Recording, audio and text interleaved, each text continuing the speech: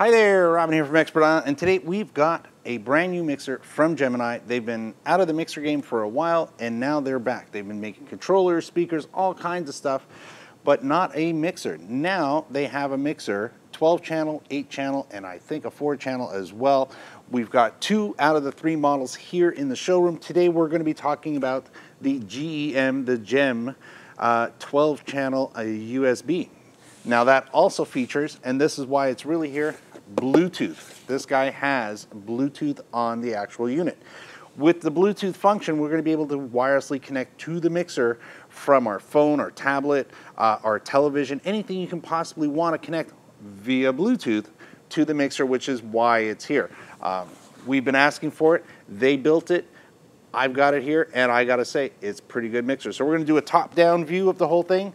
I've taken the time, I've read the instruction manual, we've covered all the features to make sure we actually understand how it works, what we like and dislike about it, and that's what's going to be on today's video. So remember, if you're looking for more details on this or any other products, please look down below. We always have links to both our website and to our Amazon affiliate page. And don't forget, if you don't hang around till the end of the video, you can always subscribe, watch it later, hit that bell, do all that kind of fun stuff. All right, so here is Gemini's new mixer. Now you gotta understand, Gemini's been around since like 1974, 1976, so they've been doing this for a while. They stopped doing mixers, I don't know when.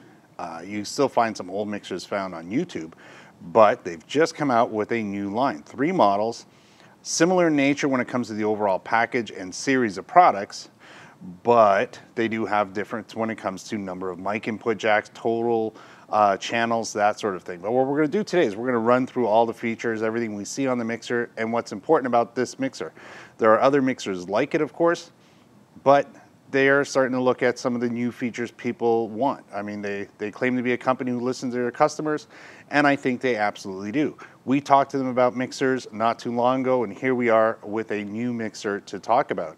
And some of the features we wanted right here, Bluetooth. That's what makes this so important. Now, standard setup for a nice portable mixer, you're going to have your 3-pin XLR at the top, and then you're going to have a 1/4-inch line input along with a gain, which is going to go from 20 to 60 dB range. And then we're going to follow that with a low cut, which I think their units are set at 75 hertz, maybe 80, but I think it's 75. And then we're going to have a high, mid, low control. So our 3-band EQ per channel on the first 4 right here.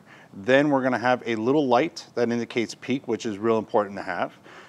Next knob is going to be for the effects. So it allows us to decide how much effects we want on this channel versus all the other channels, and then blend it in at the end using the actual effects selector with the DSP selections and with the EFF send and EFF to main. Now, I did have to play around with this a little bit to get the balance out, but I did figure it out. We'll talk about that in a little bit. Then we have a pan, which is also a very nice feature. It allows us to pan the actual channels or balance it, so they actually took time to get it right. So on the stereo inputs over here with all the line inputs, they're all going to be balanced. Over here, because it's a single actual channel going to this line, we have a pan option. So we can move the sound to the left or to the right without losing any. There we go. Down here we have our levels. So now we can adjust this unit against all the other lines going into the unit, so we can come out the main on the back side. So that's going to cover the first 4. The feel of the buttons, I'll be honest, I feel like pretty much everybody else. It's pretty straightforward. The only knob that I'm not a super fan of, but you're not going to touch it a lot, is this one over here. The gain knob appears to be recessed. They could have probably used a longer knob here, just a little bit, to make this easier to work, because my fingers do bang into the 1/4-inch on top. But outside of that, overall, exactly what I'm looking for down the line. Again, the peaks are important because without the peaks on here, we're not going to find, if we have a hot line, if I go up to Unity here and I'm clipping, if I didn't have peaks on all of these, I would have a hard time finding which channel is the one that I need to adjust. So again, nice to have the peaks on the first 4 channels at least. Then we move over here. Now what we've got is groupings. Because this is a 12-channel mixer, they're going to group 5 and 6 here. Then they're going to group 7 and 8 here, 9 and 10, 11 and 12. They do offer us the ability to drop it by 10 dBs by pressing these buttons here. And they do also give us the option to dial in effects on that particular input. And now we have balance control along with the burgundy knobs, which are your level controls. So that repeats itself all the way through. That covers us all the way up to here. So we've covered all of these guys and all of these guys. On top, we do have an EFF, so the effects send, which is also connected to this knob here, which is the effects send. Then we have our phono jack for our headphones, which is connected to this knob here. Then we have our control room on both outputs here, which is also part of this. So I'm usually either going to take my headphones or I'm going to take my control room. Control room's another option if you're looking for an alternative for a subwoofer output, if you plan on having this being used just to play music on, because a lot of people are buying this for karaoke or for the rec room or anything like that because it has the Bluetooth feature here. With that, I can decide to plug my subwoofer here, and I can plug my main speakers here. So that brings us down to this side. Yes, that's our main left and right, which is controlled by this main output here. We also have a 2-track in and a record out. I'll be honest, this is kind of redundant today in the industry. Maybe if this had USB 2-channel out, 2-channel in, probably would have been a neater little add-on. I know they can do that because they can incorporate it now through that USB slot there. So that's an option. But again, for the price point of this unit, it does offer more than the Mackie Mix 12, for example, FX. The Mix 12 FX laid out exactly the same. I think 1 or 2 knobs are different at the most.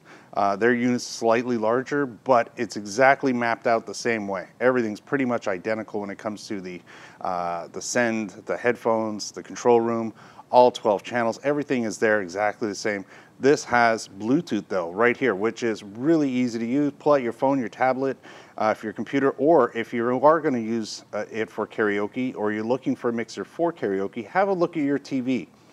If it has Bluetooth on it, you can now wirelessly connect straight to this mixer from your TV, play YouTube on your TV, do your karaoke from your TV, and it'll play right into this unit. Now, the only one thing they did miss on this has nothing to do with functionality, but noting. There's no notation on channel 11 and 12. I had to figure that out. This actual Bluetooth function and MP3 function is controlled by 11 and 12 down here. So this knob controls this Bluetooth. So it's just one of those things you kind of need to know, or you need to read the instruction manual to figure out where this is connected to, but it's right there. Talking about karaoke or anything else like that, then you have 16 effects. One of them is voice cancellation, but like I've said before, the problem with voice cancellation is somebody in some studio somewhere decided exactly what frequency or what pitch somebody sings at, and that's what they're trying to work. I did test it out. A couple of songs were okay. Most songs, like most voice cancellation systems, if you don't have a mid-range gain for that, it really doesn't work. So, but they do have tons and tons of effects all the way down. You just turn the knob, select the one you like to have. Yes, they did label them like Hall 1, Hall 2, Room 1, Room 2, Room 3, plate. So it goes on and on, delay and all that kind of stuff.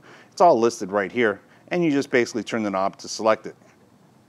Now, I did find that you do have to control how much the effects send is versus the effects to main is. In my case, if you are trying to just, get this to work and get it going right away, make sure to turn your effects up at least a half on any of the channels you plan on using. And then basically take the EFF send, which is the top knob, put it at 25%, and then take the EFF to main and set it at 75%. You can then, once you have that actually working, you can then play around with this and decide exactly what you'd like to have. It does have phantom power, so if you are going to plug in a condenser style microphone, you just engage that and phantom power will light up. It makes all these mics hot. Don't worry about it. If you have condenser or dynamic mics and this is on, no problem. If you're not using condenser mic, might as well have it off.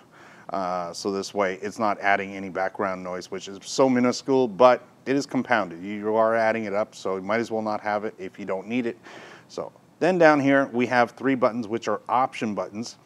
And it's basically, what do I want to do with, in this case, our 2-track? Do we want to send our 2-track into the mix? Do I want to send it to the control room? Do I want effects to go to the control room or not? So do I want these guys to go here? So if I was planning on using this for the subwoofer, you'd have to make a choice. Do I want to have effects on my sub or no effects on my sub? I tend to not want effects on my sub in an actual regular size room, simply because it kind of throws everything off. It's nice because I can have my effects coming out my mains, but not out of the actual control room, because really you don't need that many. If you're singing with effects on, you don't really need them up here. There we go. So the final question is, well, do I like it? And the answer is yes, I do. I'll tolerate the shorter knob on the gain control, just simply for the fact that I really like the Bluetooth option. I like the fact that I have a control room, headphone control separate from my main output. So this way a lot of people will find good use for that. We've got ourselves our XLRs, we've got all the 1/4 inch, we've got tons of inputs. I don't, I'm not here or there when it comes to having, RCA in and out. Never use this for anything. So if you have something that requires RCA inputs on it, use the adapters. So find yourself a couple of these guys here, which are basically 1/4 inch unbalanced to RCA. They should always be sold this way. And that's going to easily plug into the channels you want, and that's the proper way to plug something in. So if you need to plug in a TV or a Blu-ray player, any type of equipment that still uses RCA, maybe you have a controller and you want to plug your controller into here, but your controller only has RCA plugs. Do not plug them in here, plug them in over here. That's the way you're going to get full function. If you have something that you have that requires a line input or RCAs, but you do want to have the 3-band EQ control, you can certainly plug some mics up here, plug these guys in here instead. Now you'll have gain control, so you'll be able to hook up these guys just the way you want. Throw one of the pans to the left, one to the right. Now you have a true stereo signal coming in here, which will come straight out the back end. So that's all you really have to do if you want to have some good EQ control. So that still leaves you 2 mic open here. So you can do a lot of choices with it. Again, yes, I do like it. I do like because it has Bluetooth on it. There are other mixers that are virtually identical to this in the same price point, but this one has Bluetooth, and the Bluetooth works really well. So yes, you can buy a machine like this. You can also buy the Mackie Mix 12FX, but remember, that one there, all the same functionality, but no Bluetooth. So if I'm gonna spend my money, I'll probably buy this. So there you go. That pretty much covers it for this mixer today. If you got any questions or comments, leave them down below. If you haven't subscribed, now's always a good time. If you have, I want to say thank you very much. And for sure, we'll see you on the next video. There'll also be links for this. Don't forget, there's always links for this for our website down at the bottom, and also for our Amazon.com affiliate page. So if you're in the States, for sure, by all means, use the .com. You'll find it there, and you'll get updated on the right price. Thanks again for watching, and we'll see you on the next video.